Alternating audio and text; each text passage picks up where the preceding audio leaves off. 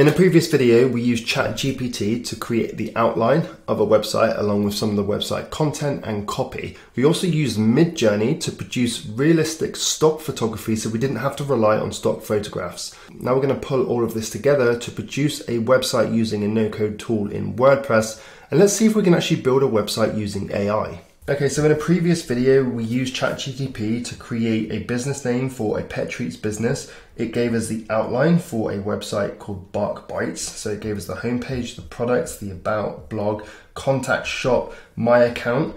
And also it allowed us to go a step further to produce more content for the homepage. It's given us an overview of what we could include on the homepage. So featured products, why choose Bark Bites, subscription service, customer reviews, special offers, news, etc., etc.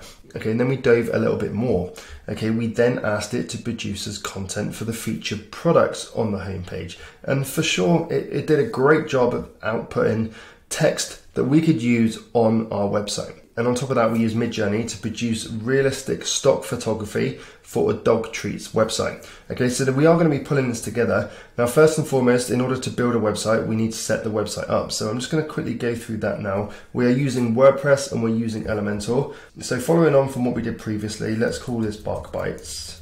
Okay, we don't currently have a logo, so I'm just going to skip that. Okay, so we're going to be editing a blank canvas from here. Like so. So what we could do is we could go to, first of all, we could actually have a look at adding a logo. So here we are at Midjourney. So Midjourney is an AI tool that works by a series of keywords going into a prompt, and it will go away and it will produce something for you. So let's just go with, so if we write imagine, let's see what this does at producing us a logo. Now I'm not going to spend too much time on this because I'm not focusing too much on the logo.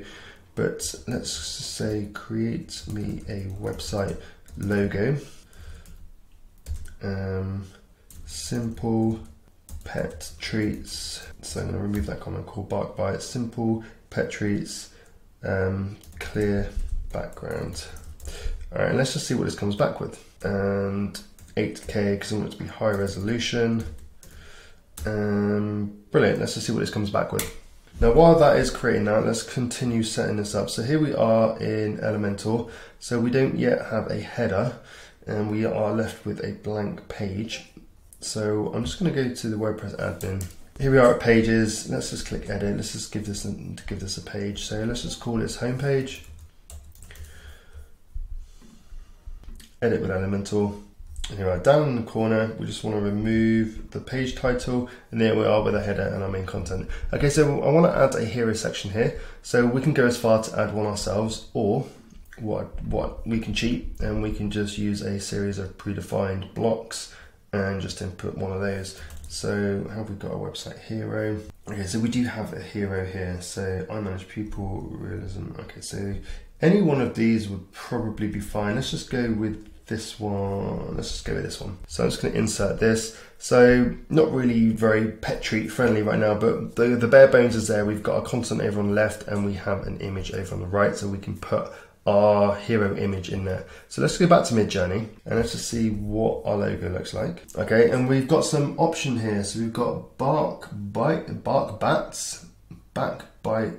Okay, so that clears that up. I don't think Midjourney is any good right now for creating logos because it cannot understand the query of you asking specifically for something written a specific way, and it's just come back with gibberish. So I don't think the AI is intuitive enough yet to produce logos, so let's just bypass that. So here we've got creative playground for creative people. So all right, so we want to change this. Okay, so let's go back to Chat GPT and let's ask it, write me a homepage hero header for our pet website.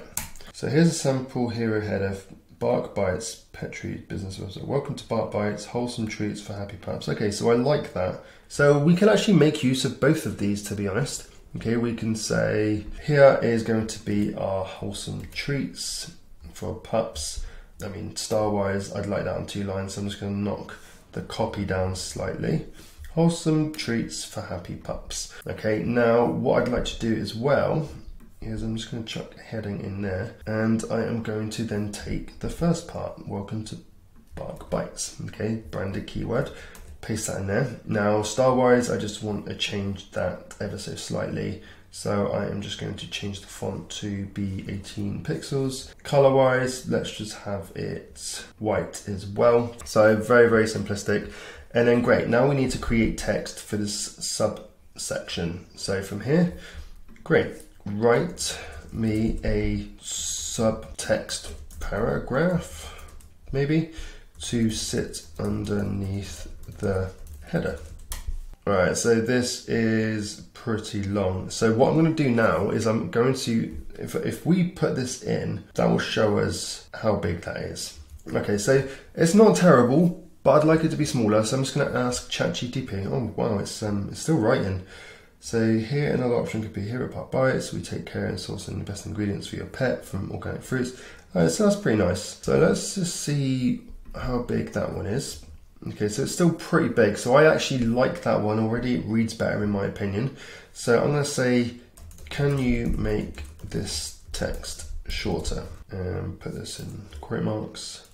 Sure, here's a shorter version of the subtext poem. So already knows it's a shorter version of the subtext paragraph.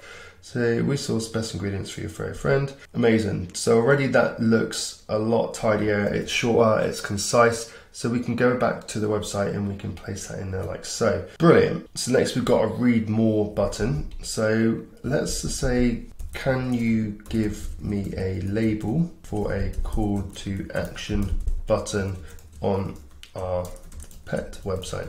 Let's just see what it comes up with. Browse our selection, discover our treats, buy today, find your pup's favorite, view our treats, get wholesome treats. So there's lots of options there, which is amazing. It's much better than, I mean, just to shop now or learn more and things like that. You know, we've got a lot of alternatives here. So we could say, let's go with find your pup's favorite. So I'm going to copy that. Let's paste that in there. So we have a nice button. Okay, so that's the hero section in terms of text done, but now we need to work on the image. Okay, so now I've used Midjourney already. We have an image here that I'd like to use. So we do need to go into Photoshop and cut that out. Okay, so in Photoshop, what we've done is we've selected the background here, we've selected the blue, and we've added a mask to cut the dog out. Okay, so the dog is cut out. If I remove that background, you can see that the dog's cut out.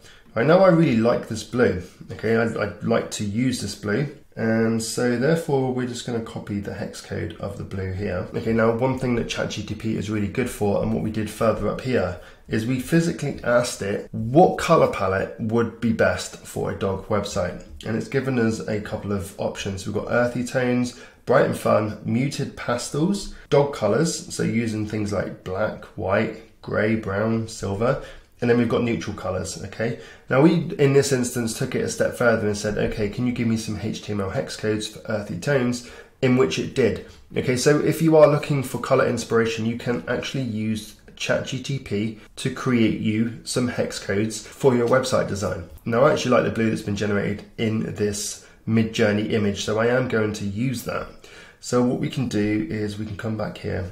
And now if we select here up on the hero section, and we're going to change this to be the blue, like so. Now we can't really see this text now, so we just need to change that to be white, like so.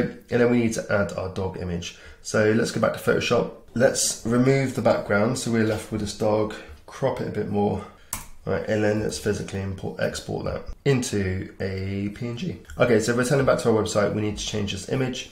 So we're going to click on the image and then click choose image, and then we're going to upload our images from here. All right, from here, let's just insert that media, and there we are with our dog image. So let's just see what our width is doing. And up the width, and there we go. There is our hero section. Okay, so already that's looking really good.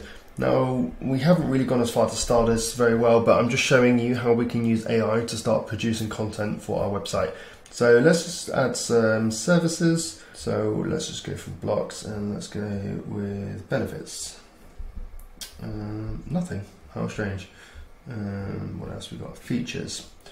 Oh, brilliant. So we've got features. Right, so we could insert that. Right, now we have an option to create another image using Midjourney, and then we have options to create features. So we can go back to ChatGPT and say, give me 3 features for our pet treats. Let's see what this comes back with. Right, so it's really given us a lot of ideas here. So if you are lacking inspiration, it's going to do a good job of giving you the inspiration that you need to make this project a reality. So from here, I want to further this. So I want to have some text for this. Give me a short sentence for all natural ingredients. So already it's saying, here's a short sentence you could use to highlight the all natural ingredients feature of the home page. So it's already looking at previous commands and pulling that together. So here we've got all natural ingredients, so we can copy that, all natural ingredients. We can go back to Chat GPT, we could then copy this, and then we could paste that one in there. And then we could go back and say, brilliant, give me a sentence for locally sourced. Okay, so we're going to take locally sourced as one of our features. Great, so here is our paragraph or sentence. Let's click that in there, paste locally sourced, and then we have the final one. Give me a short sentence for, and the final one was handmade with love. Let's see what it comes back here. Here's a short sentence you could use to highlight the handmade with love feature on the homepage of your Bark Bites pet business website. So our treats are handmade with love. So let's just copy that. This is amazing. Like, this is so clever.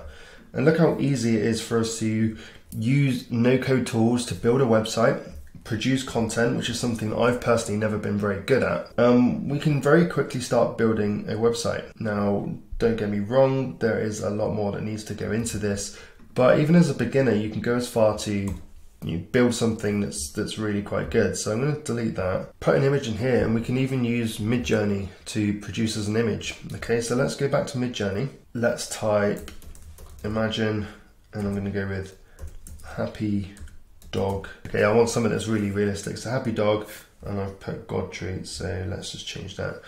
Dog treats. Let's see what it comes back with.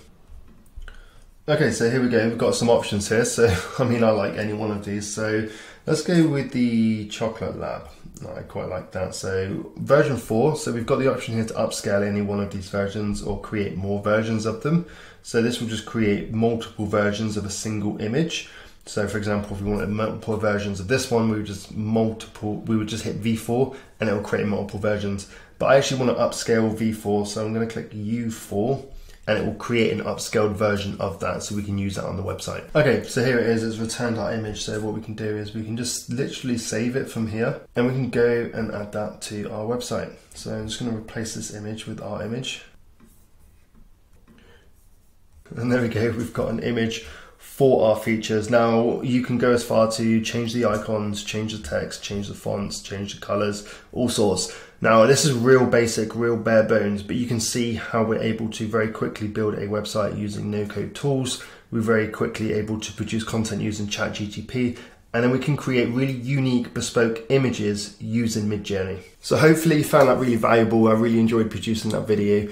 Please let me know down in the comments if you are using AI in your web design process yet. And also if you found it valuable, please do give it a thumbs up. I'd really appreciate it. Hit the subscribe button too if you haven't done so already. There is an end screen coming up with more valuable content, so make sure you go and check that out, and I will see you guys in the next video. Bye.